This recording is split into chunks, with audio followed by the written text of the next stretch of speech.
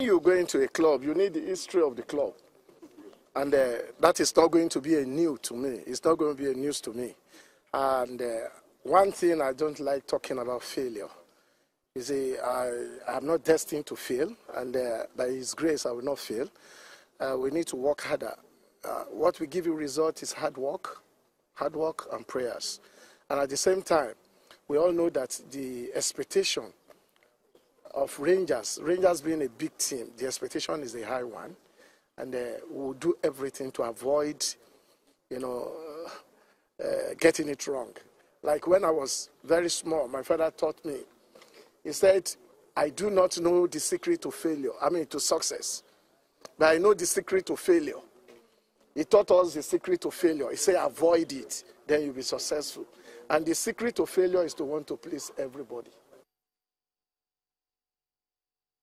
Yes, that's the new sheriff in town. I'm talking about Rangers International, Gbenga Ogunbote, the new coach. He didn't really tell us what the target is, Cecilia, for the season. Respectable position. You know what's respectable? Yeah, that's vague. Title or continental tickets. That's vague. That's respectable. Yeah, but he knows that the expectations are high. He made it very clear as well. So, I love the Bible he gave. He said, tell me about it. The secret to failure. Yes. Yeah, it's trying to please everybody.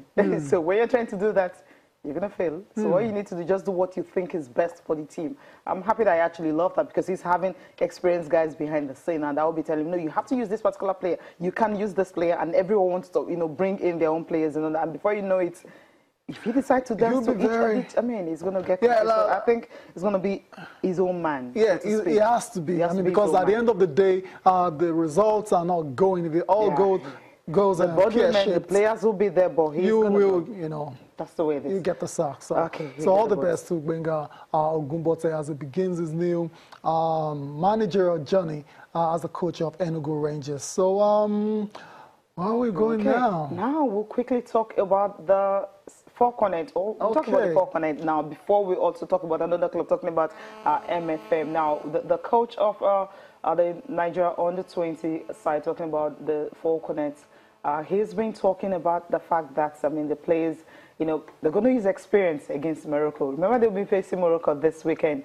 and that game is going to be the second round, first leg of the Under-20 qualifiers. And if they win both legs, of course, we know they're going to face South Africa or Botswana on the other side. Okay, he joins us now from Abuja to talk about the team's preparations and when they'll be leaving for Morocco. Good morning, Coach. Welcome to the program. Good morning, and how are you? I'm fine, thank you. Good to have you this morning, and thank you for taking out time, to talk to us this morning. Now, the girls have been training hard. They've been preparing. Tell us, what's it been like during training? It has been a highly spirited training, because from the onset, the goal or the aim of the team is to make sure that we qualify for France 2018. So everybody's in high spirit. Okay, now when are you guys traveling to Morocco, and what's it going to look like, the traveling arrangements and all that? Well, we will be leaving for Lagos from Abuja by 2 this afternoon, and heading to Morocco somewhere, let's say, around 6 a.m. in the morning. Okay, and arriving there, is there going to be another training when you get to Lagos? You just rest, then when you get to Morocco, you have your final training before the game on Sunday? Yes, training arrangements are made for both when we get to Lagos, because training could be in all sorts of depending on what we want on the particular day. So training, that is, we'll have 2 or more sessions before playing on Sunday. So how do you see the Moroccan team? Have you seen their clips? Have you seen some of their players? Or you feel our guests can just, do the business the way they did against Tanzania? Yes, we do as much research as we can, and we did on the Moroccan teams, and our trainings have all been geared towards how they play and how we should respond to the way they play, and make sure we get the desired result in Morocco. Okay, final question is, with all the preparations, the girls have had, you think it's enough to tackle Morocco on Sunday?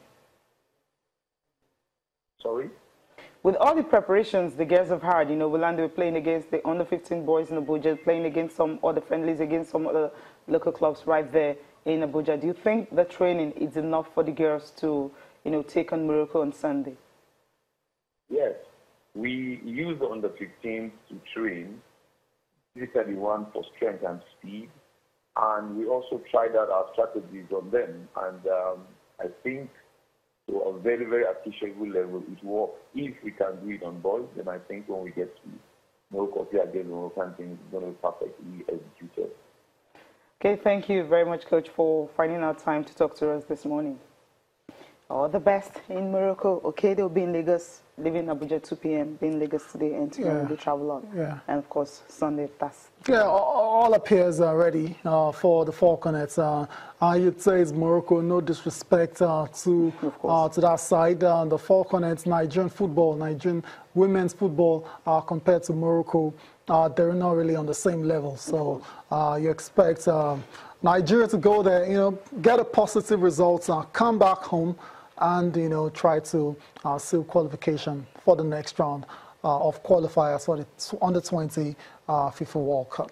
The good thing is that the first leg is in Morocco, so the second leg is going to be in Nigeria. And of course, we'll see how they can run that. But we'll wait and see if it's going to be another kind of surprising, not surprising, that kind of good result against, you know, 7-0 or 5-0. Yeah, you know how the girls can roll when they really want to roll. Yes, I mean, but I don't think it's going to be about the scoreline. I think it's you're trying to qualify. So that's what it's about. Deal. Yeah, it's a big deal. And after that, they know they have South Africa or Botswana. Well, I think South Africa will just beat Botswana, so we should be prepared. So it's looking like it's going to be Botswana in the final round of qualifying. South Africa, you mean? Yeah, it's looking like something. Botswana shock South Africa. Nah, I don't think so. Shock in women's football. Because we know how South Africans, how they've grown over the years, trying to keep up with Nigeria, but it's not been easy for them. Go for a break now. We'll come back talking about what MFM, of course, the Champions League. At that time, Chijoke will be joining us. Stay with us.